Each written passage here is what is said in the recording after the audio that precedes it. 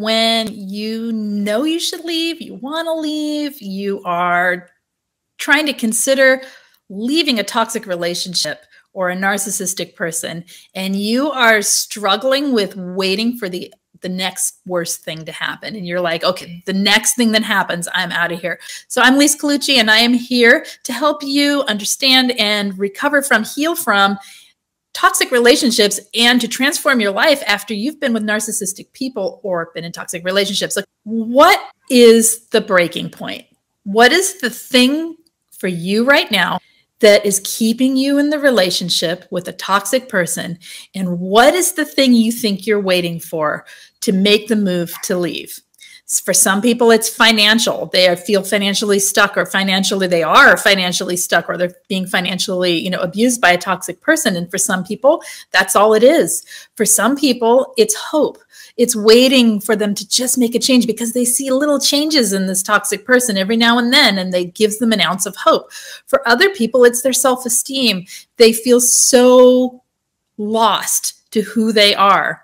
And I have to say, that's the easiest one to work on if you find help and someone to work with you on helping you recreate your self-esteem. I know it sounds funny, but it really is one of the more, it's because it's about you.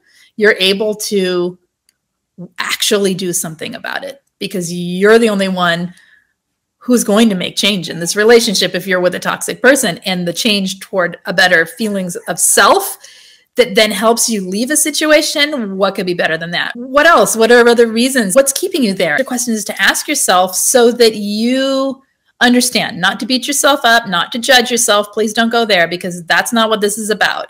You start judging yourself in these situations. Oh, I'm so stupid. I know I should leave. Oh, whatever. Judging yourself, it's just creating more of the same problem. Okay, so let's stop that and let's move toward what is it that you can do to get through this. So trauma bonding. That's a reason, right? There's a reason to stay because you're so full of cognitive dissonance, you can't see through, right? And you can't see your way out. Fear locks people in place. A lot of times people get in, okay, when you have fear and when you've been traumatized and when you've been in toxic relationships, what happens? You start living in your amygdala. Fight, flight is your way, baby. That's the life you live right now, right? Like you're always in it. And when you're in fight, flight, where's logic? Woohoo, way back in the back. It's not functioning. Where's your sense of what you want for your life? Where's your ambition? Where's your agency and your will? It's gone because you're so trapped in the trauma bond. Getting through the trauma bond, and I've made a series of videos, or I will be, about helping you heal from trauma bonding. So please hit subscribe and the thumbs up. So when you are in these relationships and you're like, how do I get out? Okay, so those are some reasons. Your reason's going to be your own, right? You're your own person. And then what?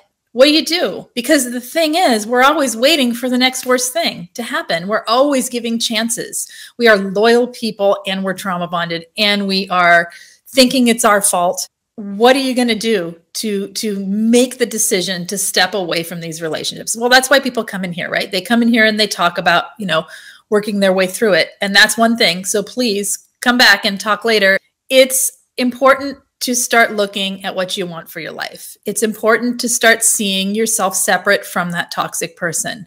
Okay. There's an enmeshment that happens when you're with narcissistic people or toxic people in your life that makes your mind constantly trying to micromanage the situation or manage the situation so that you're not being hurt by them, so that you're not you're trying to stay one step ahead of them all the time to keep everything smooth sailing, right? And to keep things as calm as they can to mitigate any narcissistic reactions that person might have. And you are trying to control it that way instead of allowing yourself to have choice, freedom, right, within it. And there are situations you can't get out of. I'm not talking about those. I'm talking about when people can't seem to make themselves leave even if they want to. I'm not talking about situations right now, right in this talk, about situations where someone like legitimately can't get out of it, or the narcissism is coming from the outside, or it's coming from, a workplace or an institution or something like that, that you're stuck inside the system of. I'm talking more about the interpersonal kind where you can't get out even though the door's wide open and you have absolute choice to do so. First of all, see it for what it is. It is someone trying to suck you back in so that they can take what they need from you. They don't think about the relationship and how it was. Were they a person who was interacting with you in a loving way that allowed you space to be yourself? They could be themselves and you interacted together in support back and forth with the other person. My guess is everyone's going, not even a little right now, okay? That is what the relationship will always be with them. Remember, they need to control the way the world sees them, the way the world, the way you function in relationship with them. They are living in a delusion that they are the only thing that matters. And that their way is what should be imposed on everyone around them. And so they create a world around them that fits their needs. And then they suck the supply out of you in the meantime. So know that that's what's going to happen. For each person, there's going to be an individual pull that makes you. Some people feel empathy and they feel guilty. Okay, let me tell you right now, if you're feeling guilty, that doesn't come from empathy. Empathy and guilt are two separate things. We think we feel guilty because we feel empathy, because we feel bad the person hurts, but that is not what is happening. The empathy allows you to see that they are a human being with their own experience in life and have the guilt is coming because you've been indoctrinated into believing that it's your responsibility for everyone else's happiness. And that is simply not true.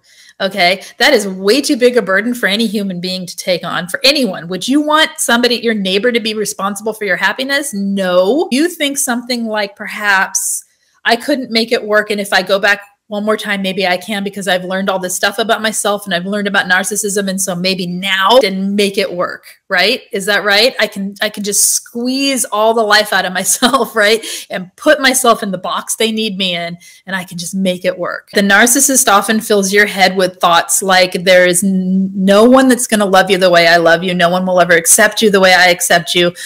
No one will ever treat you the way I treat you, in which from a distance, you're like, yeah, no one ever will. That's right. Right. But in the moment, they're feeding you with the glamorous good side of them, the shiny parts, right? That is all a lie anyway, because it's all manipulation to keep you there. And then they are making you believe something's wrong with you and that you're never going to have anything normal or healthy outside of them. It's not one thing. That's the other thing. Sometimes this is just not one thing. It's a lot of things. It can be that it's always been this way. My whole life's been this way. What do you mean, get out of it? Get out of my life? What are you talking about? This is how life is. This is how people treat me. Why would it be different? And even when people are saying, you deserve so much more, you're such a good person, you're so beautiful, you're so good, you're so wonderful, and you're like, and that's been proven to me how? Because everything in life's always been this way. And that can be super confusing, because that means you have to see life in a whole new way and learn that what you've learned about life, it's all been wrong, right? And so, which is actually an amazing thing, because that means you have an opportunity to have a better life. But it's also a really conflicting thing for the way your mind is functioning now. Narcissists brainwash you, right, into believing things. They gaslight you. They manipulate you. They manipulate you to do what they want, period. And they use the tactic that works. You find out who you are in this. Every time you're critical of yourself, every time you are judging yourself, every time you are thinking it's all my fault, every time you're like, I wasn't good enough, I wasn't pretty enough, I wasn't smart enough, I wasn't handsome enough, if you know, whatever it is for you, stop. Say, there's an interesting thought. Would I really think that about myself? You see this as logic, and you start focusing on your life and your path. What do you want for yourself, right? What do you want? How do you see yourself? What kind of relationship do you want with yourself? How do you want to embody this body that you're living in and function in this life that you have? And how do you relate to the world through that, instead of through the psychology and the trauma that's been placed in you? You have no idea. And that is a beautiful place. So the very question you can ask yourself every day is, what would it be like to be me right now? Not in a sad, scary way, like in a super curious way. What would it be like to be me right now? I wonder, right? Like in staying in that wonder and staying in that forward movement of your own life that keeps you open from your core, from your heart, from your intuition of what you know is right for you. And you don't know what it is right now because you're locked up here in the trauma neural pathway. Okay. And that's okay. It's where you are. And so in order to change that, we start creating a new neural pathway.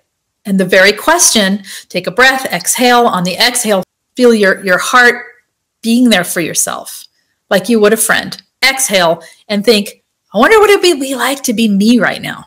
Wonder what I'm thinking. Because just that question, don't answer it. Just stay in the question. You start now. You don't wait for trauma bonding to heal. You just jump in. It is almost always about finding self. Almost always. Always about creating a life for yourself that is different from what you thought it was. It is almost always about learning to function from self-compassion rather than the trauma. The more you start understanding who you are, and the more you start really understanding who they are, how they function.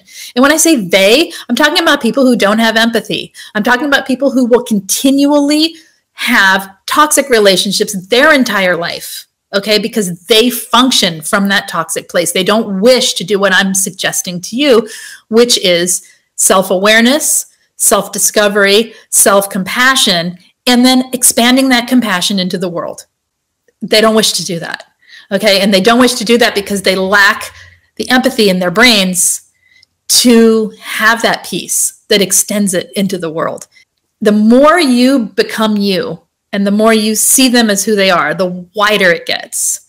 And the wider it gets, the less there's a pull toward them. There might be interest and fascination and curiosity, but there's not a pull toward the emotional, like, please give me what you've never given me. You know what I mean? So a relationship with a narcissist is based on a depletion. It's based on an absence that is always needing filling. And they give you drops. And every time they give you drops, wow, you feel amazing for 2 seconds. And you're also anxious at the same time, right? And so that isn't a way to function. And that is certainly not your birthright. Your birthright is to be your own person, to experience this life from a sense of self. And a narcissist doesn't let you have a sense of self because they need you to be what they tell you to be, and to be a puppet, and to be their perfect supply, even though there's no such thing. And that's that. If you guys need coaching or group coaching, please check it out. It's a motion toward, something in your life that could give you guidance and focus for healing from this. So check it out in the description of each video, please, if you need that. I'm available. The group coaching is a fantastic group of people.